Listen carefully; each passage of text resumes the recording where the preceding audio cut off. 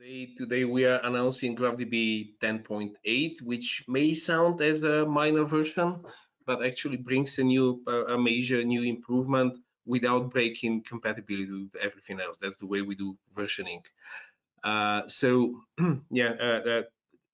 Talk to your graph that is essentially provided out of GraphDB Workbench is a chatbot tool codenamed Quadro, which uses now a very autonomous and intelligent agent infrastructure to deliver multi-method graph rack, and at the end of the day give you context-rich conversations. Very, very important to reduce the non-determinism that is so typical when you use LLMs and add explainability. Click. So the basic is that the first point to start with, although it's taken for granted, the most important thing that GraphRag does, and this implementation also do, is to give you much better precision and explainability by using trustable enterprise data and domain knowledge. The real value of this kind of Quadro in this case is to really implementation of the promise for self-servicing data, so that you can access data and knowledge without the need of going to a data scientist or data engineer and asking someone to prepare a report. It is you can get real-time insights by just talking to the agent and explaining, can I have these data slightly this way or that way, and this way refining what you get really live. And this is possible because of having this multi-model, multi-method framework, which combines SPARQL when you have to access structured data in the database with graph embedding based vector similarity that is good for some more open-ended tasks, and as a backup to everything else, full text search capability. So we have a framework that can combine all this. Click. Another important thing when we paid special attention when we developed Quadro was to really accelerate the cycles that you have to do when you develop a chatbot. When you develop one of these agents and you have to ask for refinements on the different methods, why you queried it this way or that way, please exclude this or include that. So the cycle of doing this with Quadro are now much shorter. So it's literally the SPARQL query that is generated is one click away. If you are a more technical user, you can easily see what's wrong in there and eventually provide an extra instruction to the model. The same thing is available. Quadro is also available for your custom applications. So it's not only the GraphDB interface that I'll demonstrate now. You can only use it embedded as a chatbot experience within your own applications. And now, let me all the applications that you build for your customers. We have a problem that illustrates how GraphRag type 3 helps. And we call it the NASA problem. NASA is a great agency. It doesn't have problem, but it helps us illustrate something. So we start off with the Ontotext knowledge graph, which is a collection of about 100 marketing documents developed prior to GraphWise. That's why Ontotext. But these are essentially all the documents from our website. And the task is, we want to ask the question about US government customers of Ontotext and get NASA as an answer. And that's hard. There are several challenges. One challenge is that it turns out that in all the document chunks which mention NASA in this document set, there is no government next to it.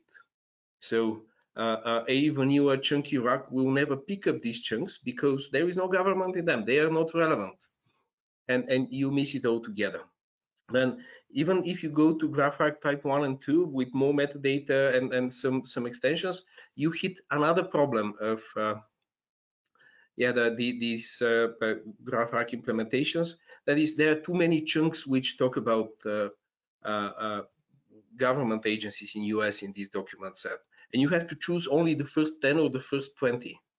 And out of a sudden, NASA is not there, so you never get a consistent list. This is what we call the chunky rack axiom. If answering a question requires more than 10 chunks, the answer you get will always be incomplete. And this is what GraphArc Type 3 sorts out, when you can push such questions which require deeper information and aggregation to the database. The data underneath this example it's the Ontotext Knowledge Graph Hub with the documents. They are enriched using Metadata Studio with schema.org metadata. We loaded this next to an instance of Wikidata 30. That's very massive, 8 billion statements.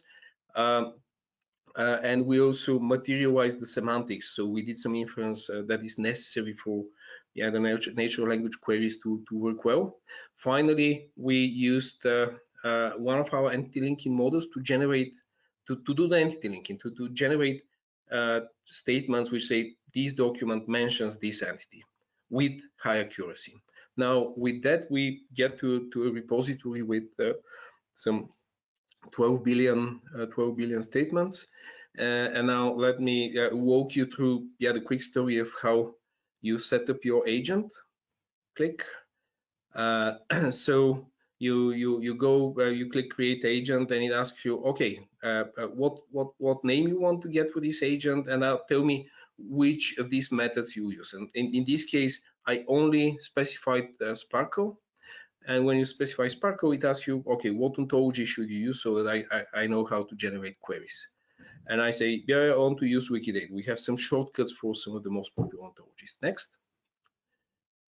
Then you can, when creating the agent, you can choose the LLM model to use the temperature and some other parameters, and you can provide the additional parameters like, well, please, when you're answering this, don't use your general knowledge because I want to get questions answered only on the basis of the proprietary knowledge. And then don't use Wikidata functions and other technical things, how you can get labels about entities, and how are documents and entities related. Now let's show you a little bit of this talk to your graph experience. So if you go with the question, give me a list of US government organizations, it generates a query which always the first one doesn't work, and it says, oh, there is an issue, I gotta fix it. And it keeps working and trying. Instead of you trying to generate the SPARQL query that works, Quadro is working for you, and it gets something. Next, we see the results. Click. And we figure out that in this list we had quite a number of also administrative regions, like the Los Angeles administration appears as a government organization and all these things. No, actually we don't need that. So I refine the question. I say, give me a list of distinct government organizations excluding administrative regions, and it generates this list quite directly. Click. Then you can ask, show me how you did that. So how did you achieve this? And it literally opens the SPARQL query that it used to go to Wikidata and to fetch government organizations which have country USA and so on and so forth, and how it filters out and all the stuff. So this all happened without me writing a single line of SPARQL, and it works and brings results instantly. Next. Now I get more ambitious and say, well, now let's see. I'm trying to go step by step instead of just asking the final question. I get more ambitious, say, give me the list of documents that mention government organizations, and it gives me the list. And next we can see what query it used for it, for this purpose. And you see at the end of the day, the query is nothing massive. It ends up being quite a compact one, which does the job. And click. The next and the final step is I say, well, now please look at these documents and tell me, do we have information about government customers of Ontotext? And he said, yes.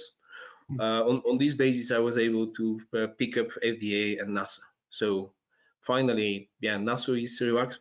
I can sleep well because my NASA problem got solved with Quadro.